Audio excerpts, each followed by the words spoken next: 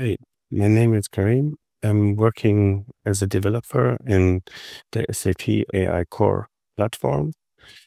Today, I'd like to show you how you can access the models in the SAP Generative AI Hub with LiteLLM.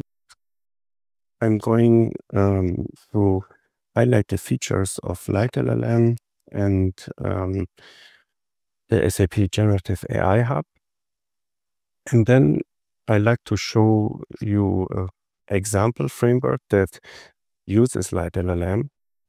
It is called CrewAI, and it allows us to create an agentic scenario where we can leverage the large language models. After setting up the agents and the configuration, I will show you the result of this agentic loop in a demo.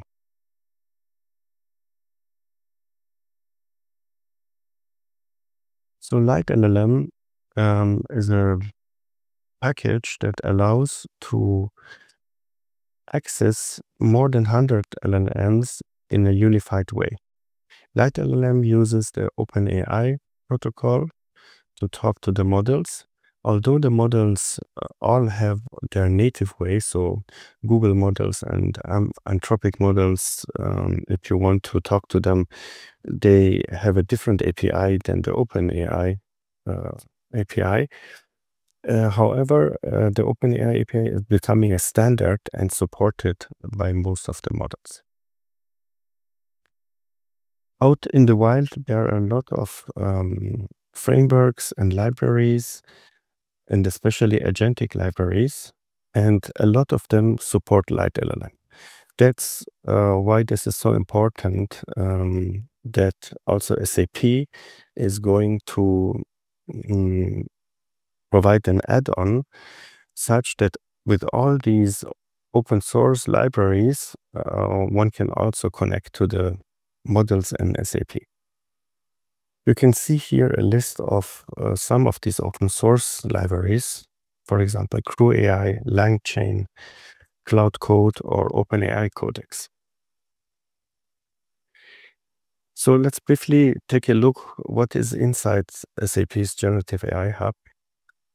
It provides a unified access to the models from major providers. So we have OpenAI's, Azure's, Microsoft ChatGPT, Anthropic's Cloud, Google's Gemini, Mistral models, Facebook, open source Llama models.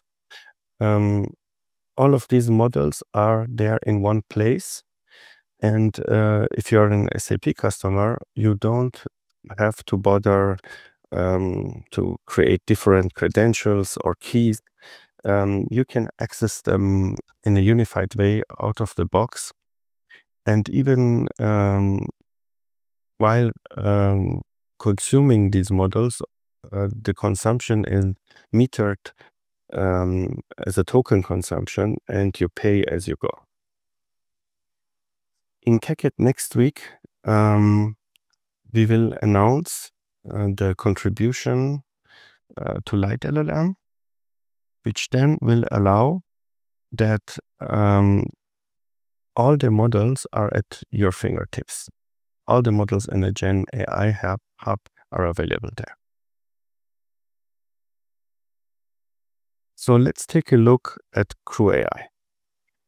CrewAI is an open source multi-agent framework. Here you can see an example of a team. You can think of an AI crew as an expert team that works together. Each expert has their own specialization, and they can dig out information on their own, but they can also talk to their fellow experts and refine their responses.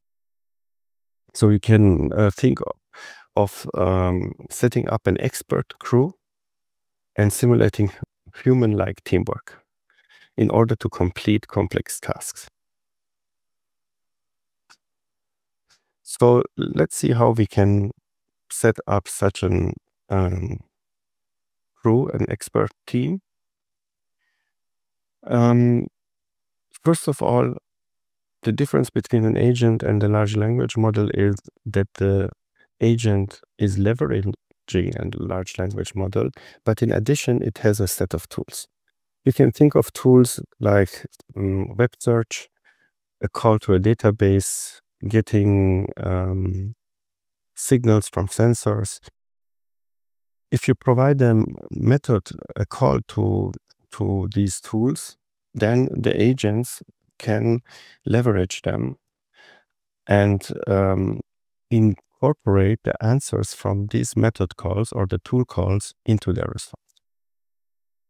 So in this use case, we are setting up two agents, a researcher, which is an AI expert.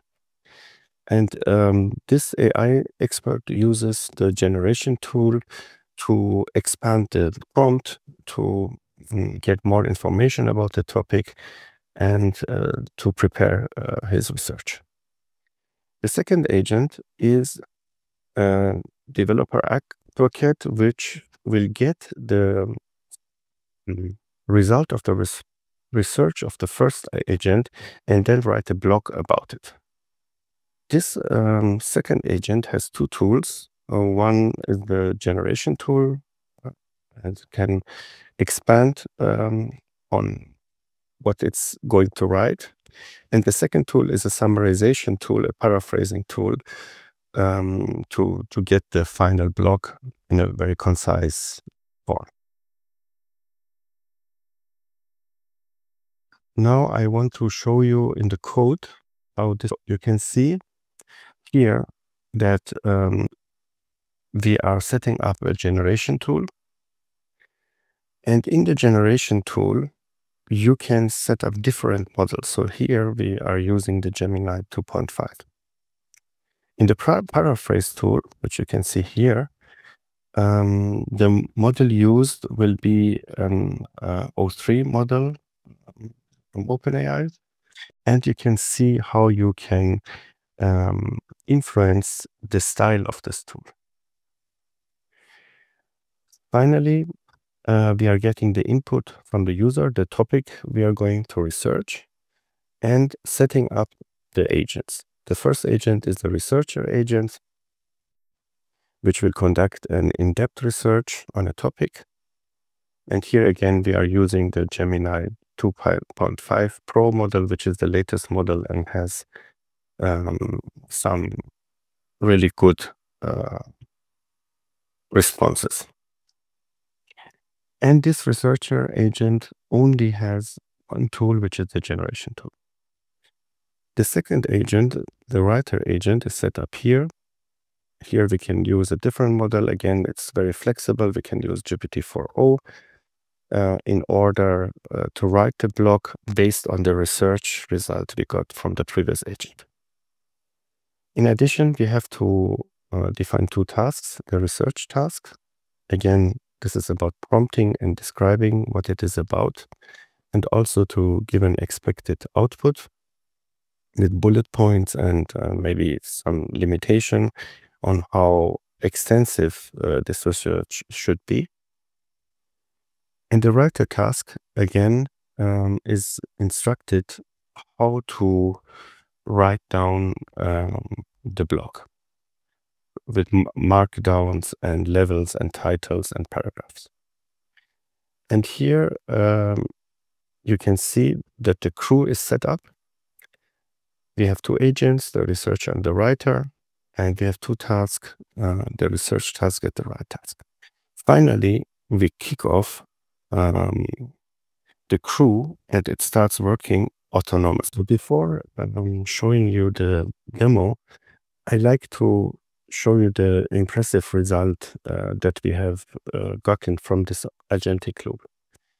I tasked the crew to explain to us what is the benefit of using a crew and using agents to solve business use cases. I also wanted some examples of these successful results. So you can see here some quotes from the researcher agent while it was doing the research and the final blog. For me, one impressive result was that the research found out that there is a Centaur model which is made out of human and AI, and where the agent rather augments than replaces the human. And I think, at least with the today's state of the technology, we are still in a situation where we should leverage the agents, but they cannot replace the human work. And they found out in the research that exactly this combination often provides the optimal solution. Then one business case which was extracted is Klarna is a financial provider where you can do money transfer, and they have to manage customer queries. And obviously they get a lot of these queries, and using agents, it reduced the time, and it was equivalent to the workload of hundreds of human agents. I guess these, especially the routine tasks, could be handled by the agents. And similarly, in IT operations, there are agents which can monitor and optimize infrastructure and do, when the alerts come up, already take measures where humans need to be first contacted until they can react. So let's come to the demo now. All the code and also the slides shown here are available in this public GitHub repo. After I installed the LiteLLM, including the SAP contribution, I set up the crew as I showed you before in the code, and I called the kickoff command. And here you see I'm prompted with a topic which the crew has to solve. And I wanted the crew to describe me successful business cases that could be solved using an agentic scenario. So you can see the execution started, and first the researcher agent is going to break down the task for himself.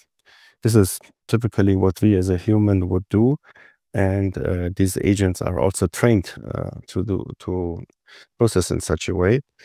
And you can see the steps which are listed here to identify purpose and the common business use case. Then list popular tools and libraries for building the agents. And point 6, finding specific real-world examples of successful adaptation, which is our interest. Interestingly, also some lesser-known facts are extracted.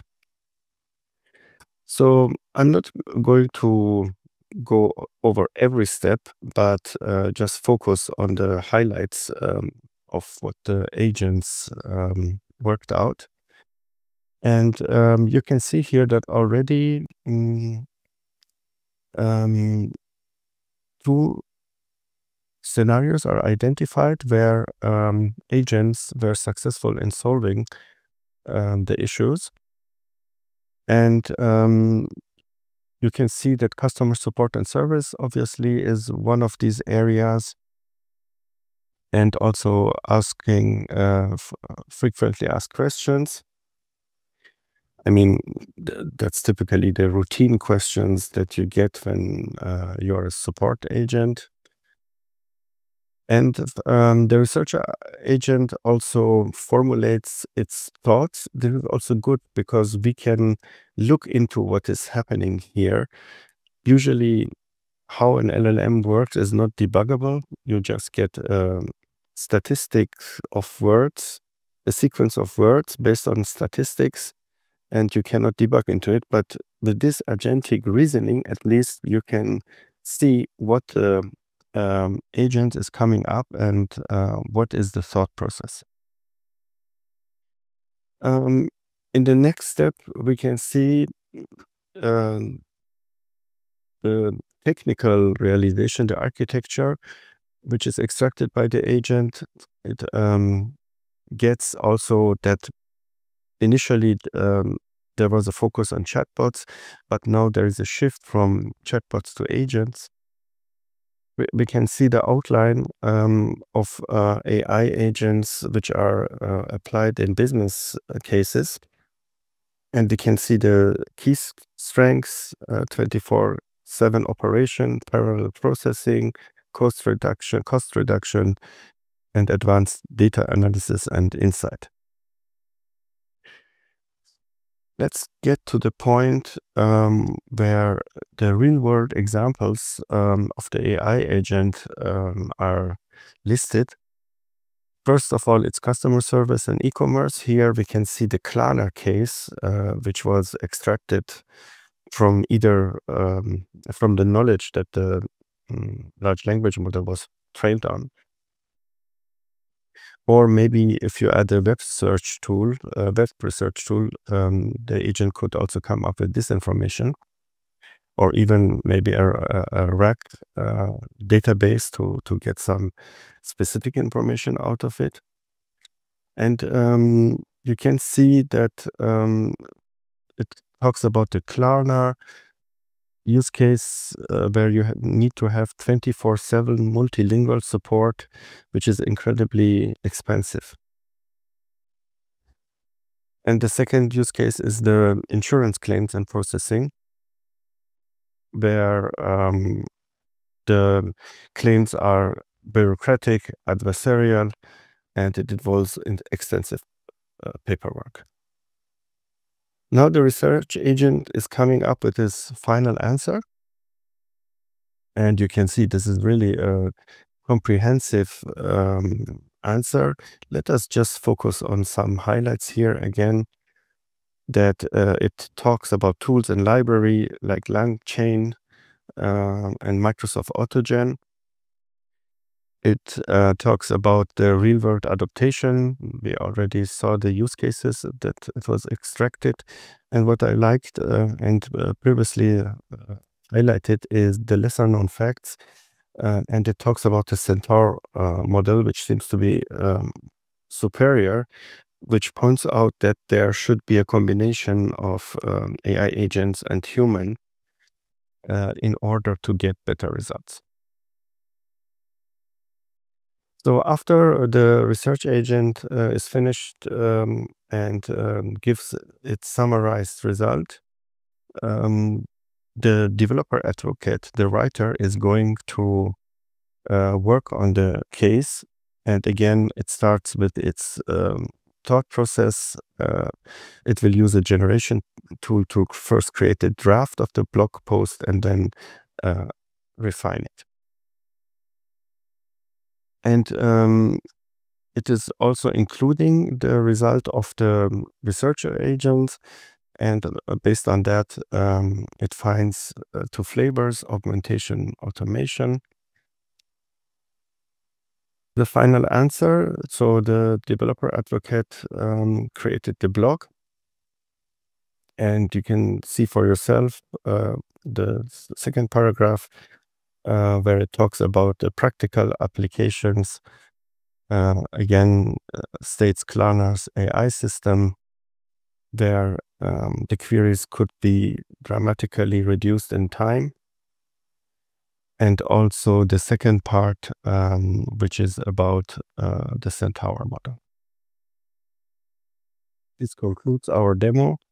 I want to thank you very much for attending today's session, and we will be taking some questions in the chat.